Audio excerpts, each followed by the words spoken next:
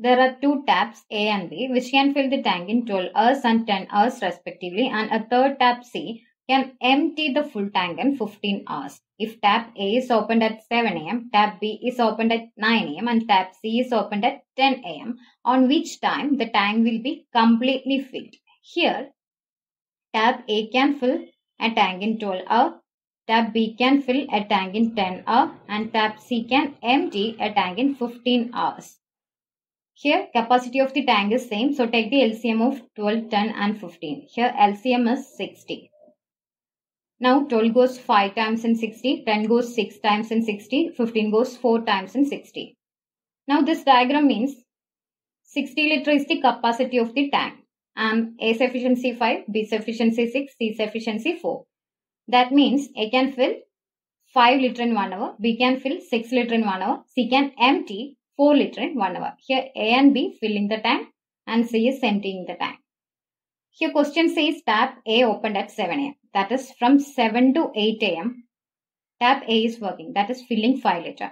And 8 to 9 am. Tap A is still working. That is filling 5 liter. At 9 am. Tap B also open. That means 9 to 10 am. Both tap A and B is working. That is 5 plus 6. 11 liters filling. Now from 10 am onwards all the tap are working. C is opened at 10 am. So all the tap are working means 10 am onwards 5 plus 6 minus 4 is filling. That is 7 liter is filling. Now you can see from 7 to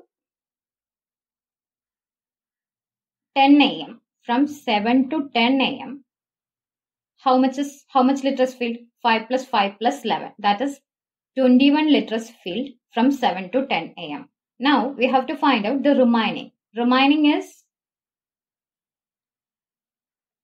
total is 60. 60 minus 21 which is equal to 39 liter. So here from 10 am onwards 7 liters filling and the remaining is 39 liter after 10 am. So time taken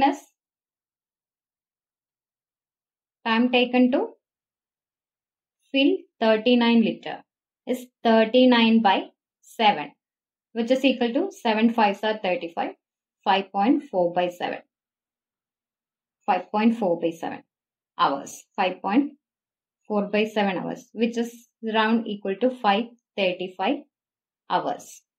So here time will be 10 plus 535 hours.